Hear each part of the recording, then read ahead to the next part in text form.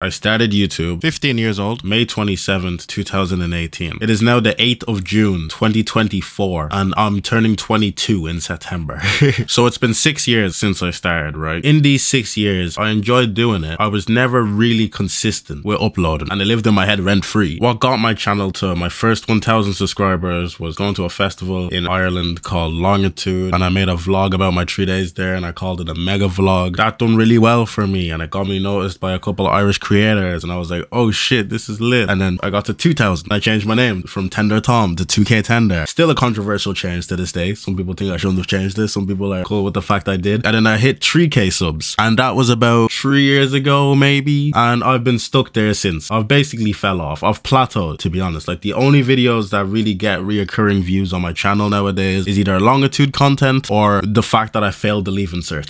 That's all I have to stand for. 6 years of doing YouTube. I'm not in college. I went for a semester and then I dropped out to go work a job. So I'm chilling with my girlfriend. I have 2 older brothers. One brother lives in London. He texted me and he's like, yo, like, I want to talk to you. I finally get on a call with him. He just starts laying down the facts. Hey, you've been doing YouTube for 6 years. I let you do your thing. I let you chill. Now I've got to step in. And I'm like, huh? What? That lights a fire in me. Like, it came across so condescending. I know, like, he's my older brother. He didn't mean it like that, but that's how it came across to me. He's right, in a sense. I've been on a plateau. Like, I have not been growing because I haven't been posting consistently. So he was correct. But the fact that he called me and he said that, he was like, hey, I'll give you 200 quid to make a video about Irish rap. And it has to be 15 minutes long. You also have to mention your brother's brand in there as well. So my brother in Dublin doesn't even know that this is happening. Like, it was a thing between me and my brother in London. So it gives me a deadline of a month. So that sounds good, right? But I'm just pissed off that he's now just said he needs to help me. That triggered me. My mate Ryan, he's told me about Atomic Habits in the past. I listened to a little bit of the audiobook while I was in work at my first job, but I never actually finished it. So now I had a fire lit in me. I'm like, yo, let me check out this book. I get the book digitally, right? So I'm reading it on my phone. The idea of Atomic Habits is that you're trying to improve 1% every single day. It compounds. It builds up over time. It was also talking about systems. So it's saying that, hey, don't necessarily focus on the numbers. I was looking at my YouTube numbers. It was like, hey, focus on a system to get consistent. So the system that I thought about, it wasn't necessarily to do with YouTube. It was to do with content creation. I was like, let me build up a system to make a video that I can post on TikTok, Instagram Reels, YouTube Shorts. And I would do that, and that would be called DTV, which stands for Daily Tender Vlog. I've been doing this Daily Tender Vlog now for 39 days. I started to read more books. Discipline is Destiny by Ryan Holiday. I finished that. And now I'm currently on Can't Hurt Me by David Goggins. After Can't Hurt Me, I want to start reading this book, How to Win Friends and Influence People. Like, what my brother said lit a fire in me so hard that I started reading. I've now started creating content consistently, so I want to start making videos on YouTube again. I sent him a draft, the Irish rap video, and I was like, hey, let me know what you think about it. Hey, give me feedback. Realistically, I didn't actually want him to give me feedback. I just wanted this to be done with. It was a video that never mattered because I didn't care what he was saying. He's already just said, hey, I need to help you. You need help. So that triggered me. This has been ongoing for like nearly 2 months. And then my brother comes back to me and he's talking about, he wants me to reshape the video. He wants me to reinvent the narrative of the video. I'm like, oh my God, bro, I'm done. I was like, I don't care. Forget the 200 quid. You lit a fire in me. I'm posting daily tender vlogs. I'm reading books. I'm fucking using bio oil to try get rid of the scars on my head. I want to treat this video that never mattered as a sign that, hey, I'm gonna drop more videos weekly. After this one, I want to do a Take Me Out part 2 because I actually got a text from some fella that watches my videos and he was like, where's Take Me Out part 2? I was like, yo, bro, sorry. I didn't think anybody wanted that. That would be my next video next week, and I want to keep posting YouTube videos every week after that. So here is the video that never mattered. What mattered was what my brother said. It wasn't necessarily the video itself.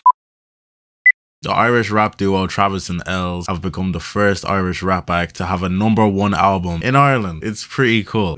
I'd say Irish rap now is at its all-time peak due to that happening. And thanks to versatile member Casper Walsh, Irish rap is also now all over my TikTok as well with his new song Simmer Down. So I just wanted to make a video to talk about how I first found out about Irish rap, which dates all the way back to when I was in the Rubber Bandits. I remember in my old house when I shared a room with my 2 older Little Brothers, on the Box TV, go on RTE2, and I'd see the Republic of Telly, which was like an Irish satire TV show. It was full of skits and stuff like that. And I'd see these two lads that had like shopping bags wrapped around their face like balaclavas, and they were just the funniest duo ever. I just remember looking forward to seeing them when I was watching Republic of Telly. And then they had this absolute banger. I don't even know if you can consider this rap, but I just want to say it anyway because it's just my earliest memory of like good Irish music to me. It was Rubber Bandits' Horse Outside. If you're looking for a ride, I've a horse outside. And then you have I Wanna Fight Your Father. And then my personal favorite, Black Man. Next up on the list, I'd like to tell you about MC Pufflin. There was one song from his in particular. I forgot what the song was. It's crazy he's still going because he's been around for so long. I think it's this one. 43 million views. Obviously, this went super viral. I'm the best MC inside the country. That was shared around school and all. It went from MC Pufflin to Versatile. There was a song going around. All I remember the lyrics being were like, who robbed the hash from the gap? Yeah, there was a remix. This was 7 years ago. This is bringing back memories already. In school, that remix was going around, and that's how I first found out about Versatile. It's crazy how the time flies. Like, he's engaged now, by the way. Congratulations, but there was a big time skip in my head, and I feel like Versatile's song Amparo off me head, because I'm pretty sure it's ketamine, isn't it? The drop is crazy. I remember that song was everywhere. Who Robbed the Hash from the Gaff is a certified hood classic. I feel like after that, for me, if we fast forward a little bit more, there's a lot more Irish rappers, and I feel like you go into Officer. I remember this song went viral, Naruto Drillings, and I didn't even know that Officer was Irish. I didn't even know how to say his name either. I was saying like Afisha. Naruto Drillings, what do you mean? Fumes the Engineer, he's big in the UK, right? He's got motion, and he has this show called Plugged In. And then A92, which is the group that Officer's a part of, go on to Plugged In. This went super viral on TikTok, and I think it's because of DBO. With his deep voice, I feel like just catches everyone off guard. My hunting come in like Corona if it costs twice and it's 10 you pack. Even Fumes' face is like, what? The most popular Plugged In, and it's Irish. An Irish Don rapping UK drill with an African twang while wearing a Japanese anime mask. Yeah, because this is essentially UK drill, right? So I feel like that's the criticism it gets, is that, hey, it doesn't sound Irish enough. But in my opinion, I feel like who really held it down was Cello. It started to go viral and I heard about him, and this was 3 years ago. In my opinion, I feel like Cello helped make it more Irish. He introduced like the Irish language into it, and he uses more of a stronger Irish accent than most Irish boys that rap. And the cool thing is there's a lot of people that I actually recognize that are in the video as well. So like, it just makes it hit even harder. Yo, being from Dublin, but you don't know shit about me. Yeah, bro, like there's so many lyrics in this song. Like, I'll go through them because I just don't want to get copyrighted, because obviously if I play the song for long enough, YouTube's gonna be like, give me that. On the Seaside, that's Clondalkin. Shasagi, which means stand up. I really respected Cello in this sense. To be fair, another Dublin rapper named AC3 also has a heavy Irish accent, and he uses a lot of Gaeilge in his raps. And Cello himself even knows that they both use Irish. He ended up getting signed to Warner Music, and I actually know his manager as well. Oh, and like, here's a bit of inside tea. I went to one of Cello's concerts for the album that he had, Sellotape. It's a nice play on name in a Sellotape. I went to the listening party for that, and I recorded it, and I made a vlog out of it. His manager saw it, and he was like, hey, we want to get you like recording stuff and doing behind the scenes for Cello. He said, oh yeah, we pay for the travel and we compensate and everything. It was a really cool opportunity, but I just didn't want to take it because I just wanted to focus on my own thing. I didn't want to say this to him because like people that knew his manager were saying, yo, take the deal, yo man, you should do it, take it. But I felt so pressured that I just aired them. Like literally to this day, the message is still aired and I feel so bad. I don't think Gino wants anything to do with me at all. Sorry Gino, apologies. But Officer and Cello now made a song together, and that felt like the craziest link up to me. I was like, whoa, they linked up, what the fuck? The way that Cello puts a lot of Irish into his raps, Officer puts a lot of Yoruba into his songs. Officer is from Lagos, Nigeria, moved to Drogheda, so that's where the A92 comes from. I feel like that was a huge link up, right? Blew my mind back then. And then to be honest, I wouldn't really be doing my local boys a justice if I didn't mention Smiles. I knew Smiles. We used to play on the same football team outside. It's nearly on 1 million views on Grind Daily. So you can see I was supporting the boys. Ireland on Gram Daily, you love to see it. I think they get categorized as Irish people trying to do UK rap. Like the lingo and everything, like you just wouldn't think it's Irish. Like I personally rate the music because I listen to UK rap anyway, but I just know that that is a big complaint. I'm not trying to call out Smiles here, don't get it twisted. I myself, recording this video, also use a lot of UK slang in my everyday life because I watch so much UK content, UK music, and Ireland and the UK are so close to each other as well. I think it's just inevitable for a lot of Irish people to sound like UK people, and I'm actually one of them. I am a part of this problem.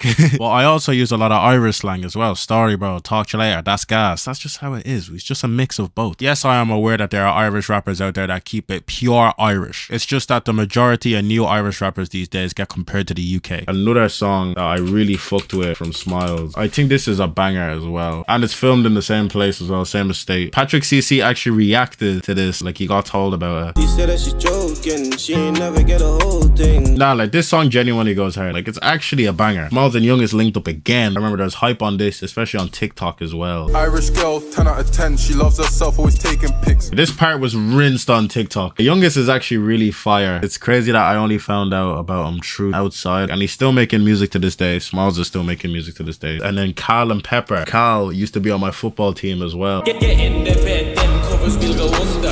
Boom, boom, boom, we make a noise like thunder. Yeah, bro, it's all so local. She be saying Pepper, say grip on this ass. Bro, Pepper don't waste no time. Bro is ruthless. Yeah, so I know Chemo personally, like on a family level. I remember I commented her, and I used it in one of my early videos as well on the outro. Motio is also a good song as well.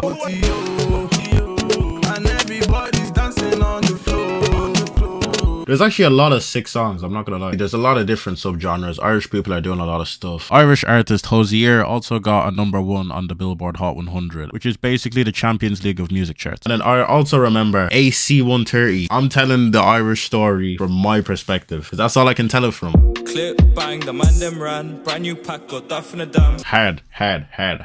How can I talk about Irish rap and not mention Mr. Affiliate, bro? Had such a crazy run, and then he just stopped making music. If I play this, you'll recognize it. If you don't recognize this one, you'll recognize the one I'll play next. Because this went viral, because people said he sounded like Stewie Griffin. How many affiliates gotta give blood for their benefits? I don't know, bro, irrelevant. Yeah, man, Stewie Griffin was going crazy. I feel like Mr. Affiliate just has like a delivery that catches you off guard. Like when he's rapping, you're like, what the fuck? Then he linked up with Russ. Oh, this link up went crazy. 10 million views. Man, back your mash, but with a different soul. Fire. He went on like a generational run, and then he disappeared. It's like Avatar. It's like when the world needed him most, he disappeared. I swear to God, bro. Don't know what he's doing now. I haven't heard of him in time. Do you fuck with CBT? I don't fuck with CBT. Huh? I don't fuck with CBT. Are you sure? Cock and ball talk. I wouldn't really be talking about Irish music if I wasn't talking about Irish EDM as well. I feel like Belters Only really blew it up. The classic. Make me feel good. Jazzy, she was singing the song. She's blown up now as well. They've really helped elevate the scene. And I feel like a group that's kind of came out of nowhere and went nuts. I didn't even know they had an official music video. This guy right here is Ben Williams. He's from Dublin, Ireland, and he's been having a phenomenal year, like with Misfits music. He also kind of runs something which is similar to Misfits, but it's not Misfits. This guy has his hand in a lot of bags right now, so you have to give credit where credit is due. And they actually have another song which I need them to drop. Such a shame. I actually can't wait for them to drop that. I can't lie. Like, I'm actually excited about that. He also has a clothing brand. But I'm not going to tell you about his clothing brand because I've already glazed him enough. I'm going to tell you about my brother's clothing brand. Branded Royal is a Nigerian-Irish streetwear brand that focuses on combining good comfort and good design. Due to the creator of the brand being my older brother, I've worn this brand since the beginning and it's only evolved and evolved. So if you're trying to understand the hype, go onto the Instagram, give it a follow, stay tuned for the new drop, which may have something to do with jerseys. Just teasing you. Thank you, Branded Royal, for the sponsor. Now back to the video. Like, I think Cameron Watson is sick. Yeah, he's cold. Now we get to Travis and Els, the duo. I'll tell you guys about the first time I found out about them, which was their song Vision. Like, the visuals of their music videos are crazy. The rap itself goes hard as well.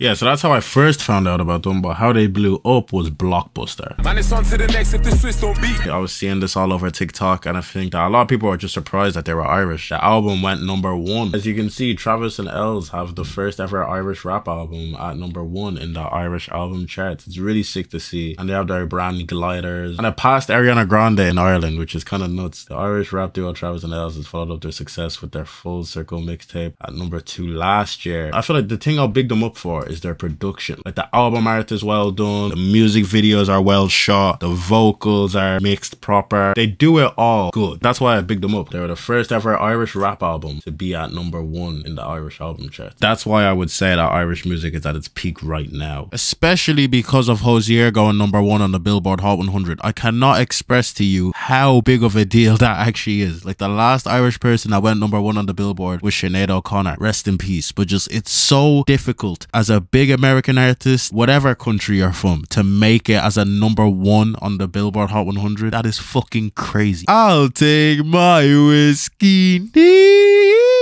And I did listen to the album. I liked 30 Days and 30 Nights. Motion Sickness was good as well. Franklin Flow, Cello was actually on this. In terms of Irish music, I think it's headed in a great direction. My conclusion, after giving you my tour about Irish rap music and bringing you through all the people that I know in Irish rap music, I think that Irish rap is in a really cool spot. I feel like it's getting more recognition than ever. It's cool to see. It's cool to see it from the African Irish side, getting number 1 on the charts. And it's cool to see it from the pure Dublin, Ireland crazy side. Casper Walsh with Simmer Down and how well that's doing. It's cool to see it from both perspectives.